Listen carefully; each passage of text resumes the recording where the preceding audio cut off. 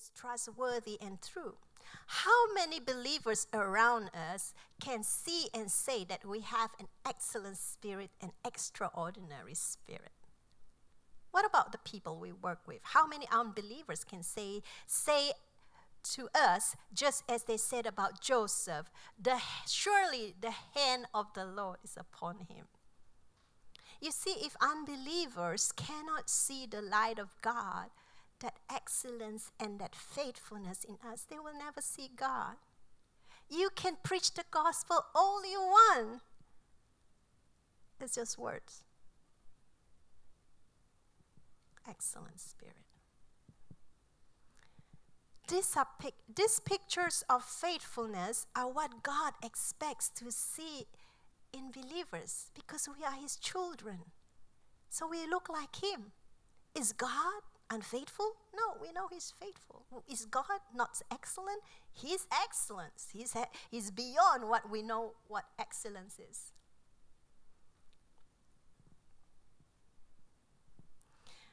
But the fruit, okay, this is the fruit of the Spirit. Galatians chapter 5, 22 to 24.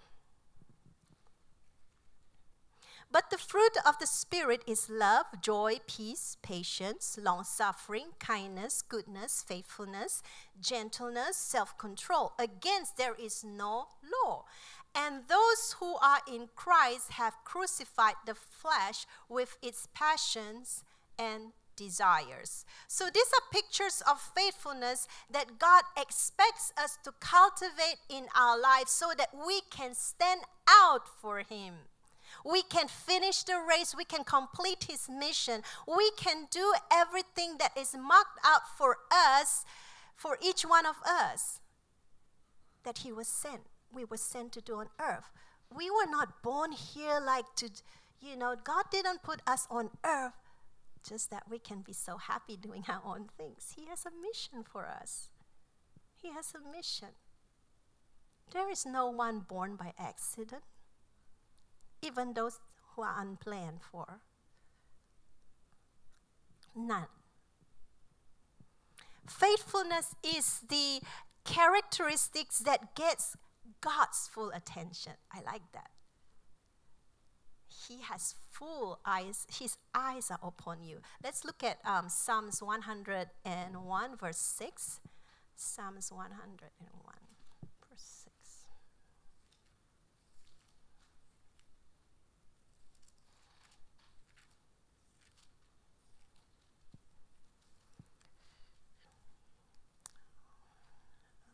Okay, 101 verse 6. My eyes shall be on the faithful of the land, that they may dwell with me. He who walks in a perfect way, he shall serve me. But I want to concentrate on that first part. My eyes shall be on the faithful on the land, that they may dwell with me. Wow. Wow. If we want God's full attention, if we want to be the apple of God's eye, we must learn to cultivate faithfulness. Let's look at the parable of the talents in Matthew chapter 25, 20 to 30. I'm just, looking at a portion of that passage, okay? So we'll see how God views faithfulness and unfaithfulness, starting from verse 20. Matthew.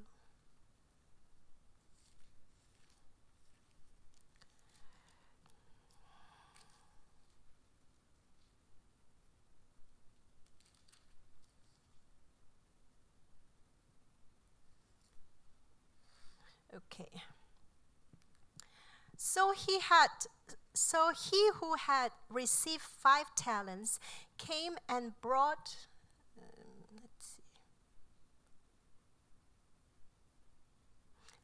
brought 5 talents, saying, Lord, you delivered to me 5 talents. Look, I have gained 5 more talents beside it.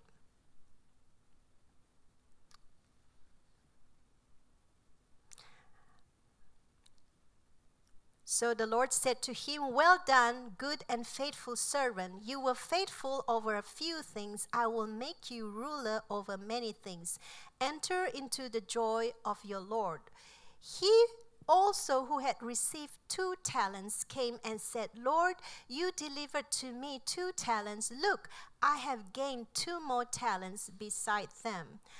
His Lord said to him, "Well done, good and faithful servant. You have been faithful over a few things. I will make you ruler over many things. Enter into the joy of the Lord." So we see here both these 2 servants were found faithful, and they doubled what God entrusted to them. They were faithful with the few things entrusted to them, and the response of God to their faithfulness was this: He commended them as having done well, good and faithful. And as a reward, God made them ruler over many things. And I like this other part. They entered into His joy. You know, you can have so many blessings, but you cannot. Sometimes people don't enjoy. It's very sad. I've seen many rich people, but they're so miserable. But we want to be rewarded by the Lord at the same time with joy. That's what is so good about the Lord being inside everything that we do. And continuing on, verse 24. Then he who had received the 1 talent came and said, "Lord, I knew you to be a hard man, reaping where you have not sown and gathering where you have not scattered seed. And I was afraid and went and hid your talent in the ground. Look, there you have what is yours." But his Lord answered and said to him, "You wicked and lazy servant, you knew that I reap where I have not sown and gather where I have not scattered seed. Therefore you ought to have deposited my money with the bankers, and at my coming I would receive back my own with interest. Therefore take the talents from him and give it to him who has 10 talents. For to everyone who has, more will be given, and he will have abundance. But from him who does not have, even what he has will be taken away. And cast the unprofitable servant into the outer darkness. There will be weeping and gnashing of teeth." So we see God's response to this unfaithful servant was one of anger.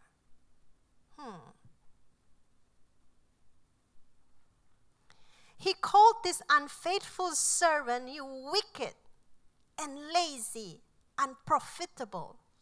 Wow, those are strong words from God. If you're ever an employer says that about you, you want to run. God also took that very 1 talent, only 1 talent, took it away from him and gave it to the one with the 10. That's how God responds to unfaithfulness. Even what you have, He'll take it away. When we are faithful to God, He will entrust us with more. Instead of entering into the joy of the Lord, he was cast into sorrow and torment. And this is one of the one reasons why many Christians suffer from torment and sorrow, because they have not been faithful. You know, sometimes they may not experience the consequences straight away, but it will surely come if they don't repent and get back on the race of faithfulness. It is very important for us to pay heed to the principles in that parable. I'm going to address this subject of faithfulness in 2 directions, okay? The way of cultivating faithfulness and also the function of faithfulness. But gradually, because it's hard to kind of separate them, so they will kind of merge in different places, right? But I want you to think about, how the direction I'm going, cultivating faithfulness and the function of it. So we learn from this parable that the first function of faithfulness is God wants to equip us to be His good steward. God has a reason for giving us things. It's not like a child, you give something to a child, they're so happy. It's mine, it's mine, it's mine. I'm going to do, everything with it. And somebody, if any other child wants to lay hold of it, no, it's mine. That's not the intention when God gives us something. He has a purpose. He wants to teach us how to be good stewards. He wants to train us to be responsible with His spiritual gifts and all the other things He gives you. God can only fully entrust us with His treasures if we are faithful. God is not going to entrust you with things that are so precious to Him if you are unfaithful.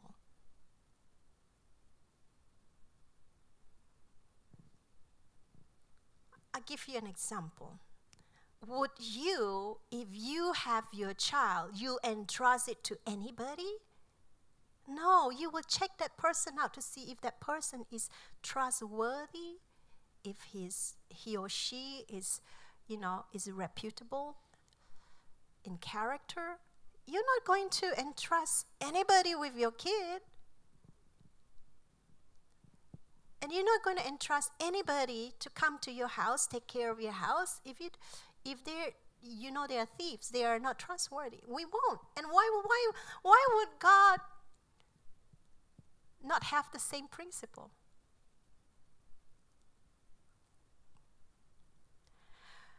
The other thing we learned here is that from this parable, we have to start with little things. It's funny though, because I started with so many big ministries, and here right now I'm having this small. But I know God is saying, you have been faithful over big. Will you stay faithful over the little? I get the picture, Lord. I get the picture. Because the pressures of men are going to do this to you. You are doing something wrong. I search my heart, but now I understand God is testing me, training me to be faithful regardless, big or small. Being faithful over little things is a way of cultivating that fruit of faithfulness.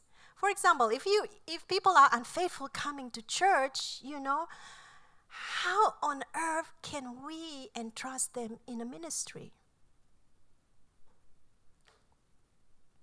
Because the things of God is holy and precious to Him. We cannot have anybody. I've made mistakes. You see, because I like to be nice. So I always give people a benefit of a doubt.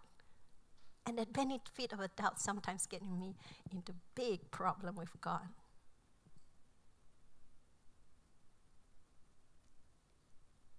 So now I've learned. Only who God chooses.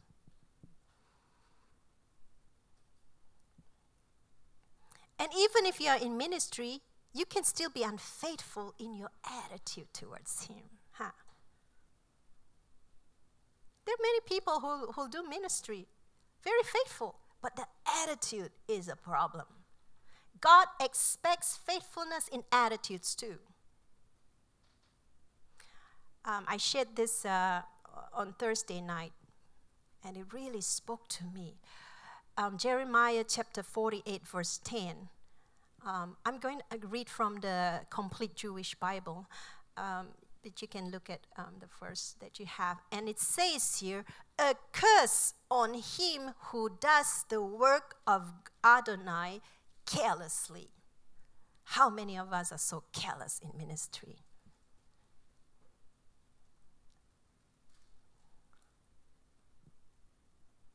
And we don't know that the word of God has been decreed. A curse on him who does the work of Adonai carelessly. When God decrees something, it goes. Many Christians expect God to understand their situation, okay? Of not, for example, not honoring the assembling together, of not honoring the Sabbath, They want God to understand, surely God understands my situation. God is very understanding. It's true. But you know what we are doing? We are telling God, God, please understand and fit into our plans and situation. Shouldn't it be the other way around?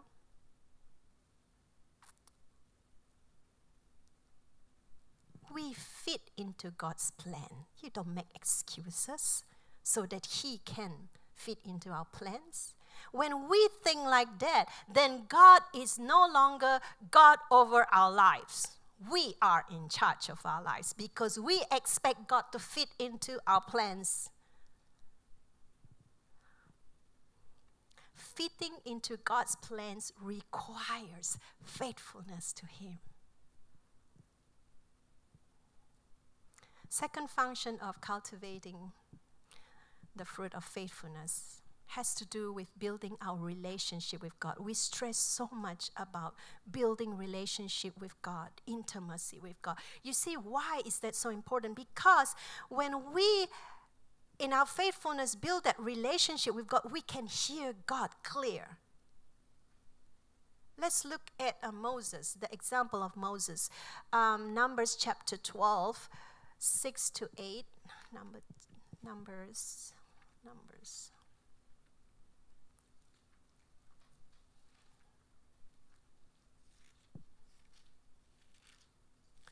Numbers chapter 12, 6 to 8. Okay, this is the incident about Miriam and Aaron, okay? And verse 6, it says, Then he said, Hear now my words. If there is a prophet among you, I, the Lord, make myself known to him in a vision, and I'll speak to him in a dream. Not so with my servant Moses. He is faithful in all my house. I speak with him face to face, even plainly, and not in dark sayings. And he sees the form of the Lord. Why then were you not afraid to speak against my servant Moses? You see, Moses was faithful in all of God's house.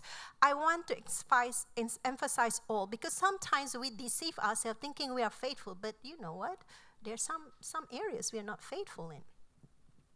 Many times we can be enthusiastic and faithful doing the things we like, but the problem comes when it is doing the things we don't like. I have to admit to you all, to the Ugandans here, when God told me last year to go to Uganda, fear just came all over me because I didn't want to go to Africa. Why? Because of misinformation. And also because I read so many testimonies of great men of God who died in Africa. I said, God, I don't want to die in Africa. I admit, I was scared. Now what do? Do I obey God?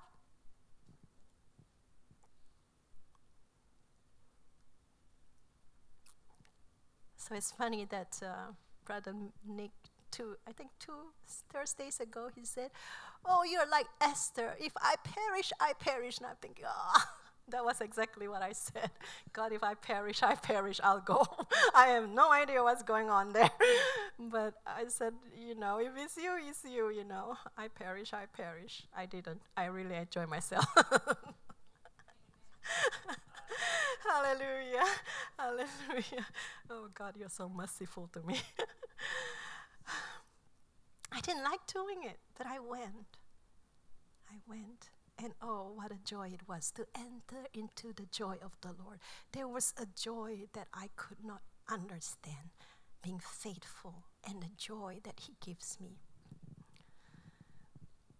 Did we think that Jesus liked the idea that He was sent to earth and ultimately he's going to die for the sins of the whole world. We can see that he wasn't that excited, but he was willing, you see. Why did he say in Gethsemane, okay? You don't have to go there. He said, my soul is exceedingly sorrowful, even to death. Stay here and watch with me. So he went a little further and fell on his face and prayed, saying, oh, my Father, if it is possible, let this cup pass from me. Nevertheless, not I will, but as you will. Jesus was faithful to the end. That was an unpleasant thing. You see, you think it's just dying. But you see, when he was on the cross, the sins of the world, he is sinless. The sin of the whole world is on him. Everything that he did not know was on him. That part is the part that is hard. Every filthy thing was on him. Now, there is a flaw in a teaching, in this teaching that, our natural gifts and talents, or what we enjoy doing is a clear indication that that's where God wants us to serve him. It may be correct sometimes, but most of the time it's not correct. This is a flaw. And that's why people in church say, oh, I don't really like doing it. Okay, I'll wait some more for God to show me the things I like to do. And so they can wait, and they can wait, and wait, and wait, and wait. Let's look at David. You see, it is more natural for David to be a shepherd than a king. But God raised him up to be a king. Why? Because he was faithful. He was faithful as a shepherd, and he was a worshiper. And God chose him and raised him up to be a king. Joseph, it was more natural for Joseph to be by the father's side because he's the favorite, always, he got the coat, he was the favorite. It was natural for Joseph to be by his father's side all the days of his father's life. But Joseph was faithful in Egypt. Going through every circumstances that was difficult, he chose to be faithful to God. And God raised him up to be the second in command. His faithfulness. Was it natural for him? So let's think about some of the things that we consider as the truth. Every time I see that I'm dogmatic about certain things, God will just shake me up. And he will bring in another insight, revelation, to show me I don't know everything. So don't have to be so dogmatic about what you believe in certain things, because we don't know it all. And this is one area that God taught me. I was so dogmatic about it.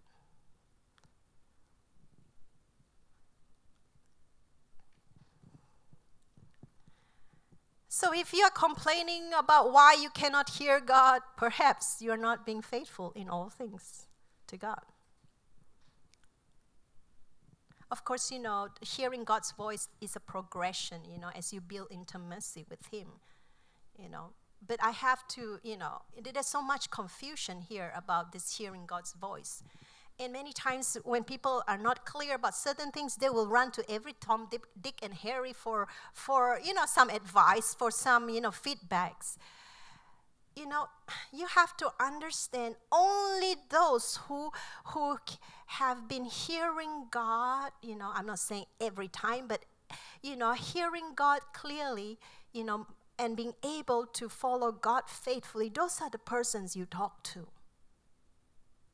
Because they are in that rightful position to help you. You see, God and preach a donkey. Preach a donkey.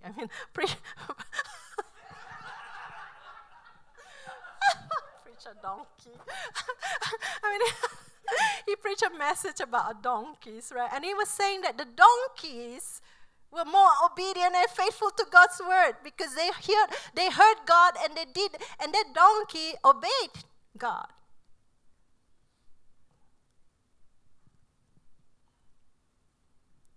So many times Why we're not hearing God? Because he knows you're not going to listen and obey him. So he doesn't tell you. God does not waste his words on people who will not obey him. He will give you a few chances, but after a while, if you just won't listen, he's going to stop talking. And that I don't want that to happen. I want him to be speaking to me every day. Every day. Even if he has to rebuke me, I'd rather hear his voice.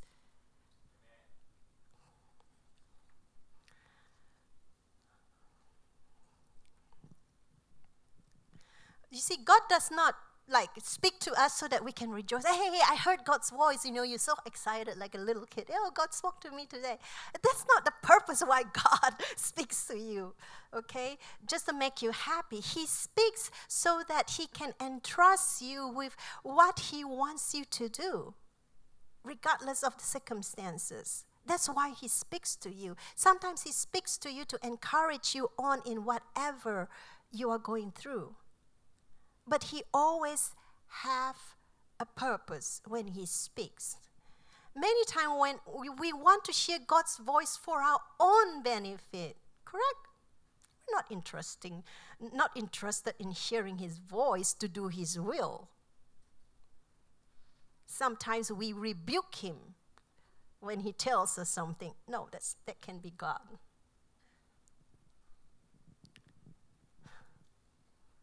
I still remember that one time when, I was in Bible college first year, and I didn't have very much, and the Lord spoke to me. You need to give your roommate. You need to pay for her first term's semester fees. The first response was, "That can be God." I rebuked that.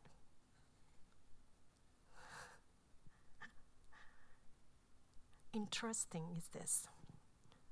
She would be kicked out of college if she don't pay up. So on the last week when I saw that she was really packing to go, so I said, okay, I'll pay. You see, we don't understand that when God instructs us with something, he has a great plan ahead of us. But we have to be faithful right at that first point. So what happened is I said, okay, God, I did this. Now I will have to leave college, before 3 years because I don't have that money. But I think about 2 weeks later, some of you have heard this. 2 weeks later, an Australian couple, I have no idea where they got my name. The interesting thing is they had my full name. Most people in Malaysia know me as Christina. They don't know my full name. I don't want to tell the full name on TV. You can ask me later. So that was a surprising thing. They paid for all my years of tuition. To hear God's voice and obey brings great benefit that we don't even know later. But many times we don't want to hear his voice to do his will. We just want him to do something for us. Okay, the second way of how to cultivate faithfulness is related to money. This determines if we are totally separated unto God in faithfulness or to mammon. No man can serve two masters and be totally faithful to both. So, example, that's why a man with wives, 2 wives or mistresses or concubines or whatever you want to call them, porcupines. I've heard this before, it was funny. Continually has this headache. Why? Because, the wives are all vying for his faithfulness. How can that be? So he has this headache. In Proverbs chapter 6, verse 26, this is funny.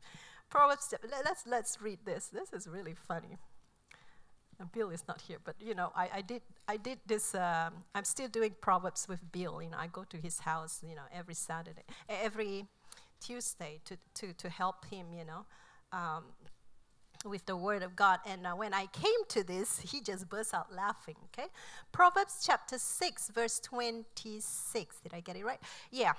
For by means of a harlot, a man is reduced to a crust of bread. man, think some more before you have all this following after you. You'll be reduced to a crust of bread. And of course, women too today. Unfortunately, many of us, even ministers, have failed to get past this test of God, fully God or mammon. If we are able to pass this test, then God can entrust us with true riches.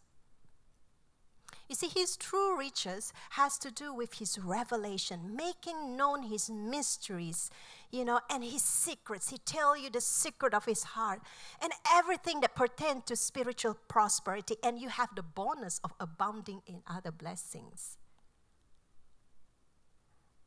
That is total faithfulness to God. Now, how does money affect our faithfulness to God? You see, money in itself is not evil, but the love of it affects our faithfulness to God. First, in our thoughts. We are thinking money, and then we are thinking more and more how to make more money. Our mind is not stayed on Christ. It is on money. It divides our affection. That's why I was talking. I felt, today that undivided attention was so powerful. It divides our affection and trust in God. Second, money takes away our time from being faithful to God. How? Well, time. When you spend time, trying to plan how much money to make, it's time. You could spend time with him, but it's all those things that you're thinking of. And it takes away your time serving him, because there are cases I've heard, in Singapore. They just have to work. They say if we don't work hard, all through the night, then maybe we are the next guy to be sacked. We may lose our job. And so you have people not being able to serve God. Third, money causes us to accumulate more possession that we really need. We accumulate. And because of that, we are no longer faithful to the cause of God, to the things that he wants us to do. For example, we were talking about orphans and widows. With all this money, somebody said to me, no, not just somebody, a few. He said, your house is so cramped. There's 5 of you. How do you live in a house that small, 5 of you? Why don't you get a bigger house? The temptation is there because I don't like things to be cluttered. To have a house big enough to put things away nicely, that has a good feeling for me. Flavia, say amen, right? But then I said, you know what? If I get a bigger house, then the children that we are supporting, we probably cannot support them all. We probably have to cut a few out. And the money we're trying to save up for missions, I guess we have to cut out that out too. You see how accumulation of possession can take away our cause for God to be faithful? It's so sneaky. I think we survived 10 years in that house. Of course, we were sometimes like, oh, but we survived 10 years, we're fine. So praise God. I used to live in a big house, 7 bedrooms, 5,000 square feet. It was so huge, I didn't know what to do with that house. Don't talk about the cleaning.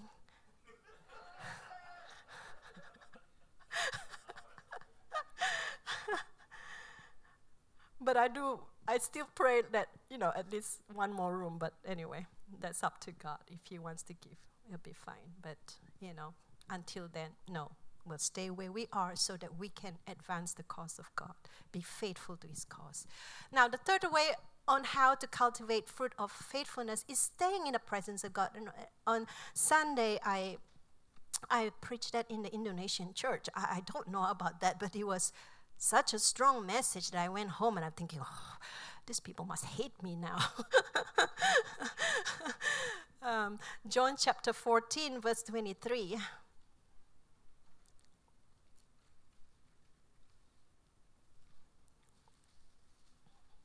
John chapter 14, verse 23. It says here, Jesus answered and said to him, if anyone loves me, he will keep my word, and my Father will love him, and we will come to him and make a home with him. So when we are staying in the presence of God, we are continually conscious of him, and we want to please him. We are so conscious of him. Jesus dwelt in the presence of God. You don't have to go there, but if you want, it's fine. It's John chapter 14, verse 11. It states that Jesus is in the Father, and the Father is in him. That is why Jesus could speak what the Father told him to speak and do what the Father told him to do, because he was in that constant presence of God, the awareness of God. Staying in the presence of God. And this is what God says about Jesus. He said to him, this is my beloved Son in whom I'm well pleased. Let's be faithful. Let's make God happy by our faithfulness, because it pleases him. It pleases him. Jesus completed his mission on earth. Will we be faithful to complete the mission of God that we were created for on earth? Paul finished the race. He did not drop out. He fought the good fight. He held on to his faith. Will we be faithful to finish the race marked out for us? Faithfulness pleases God. And we have said that, his eyes are on us. His full attention is upon us, and we will be rewarded. We will definitely be rewarded, as we saw in the parables. Let's pray.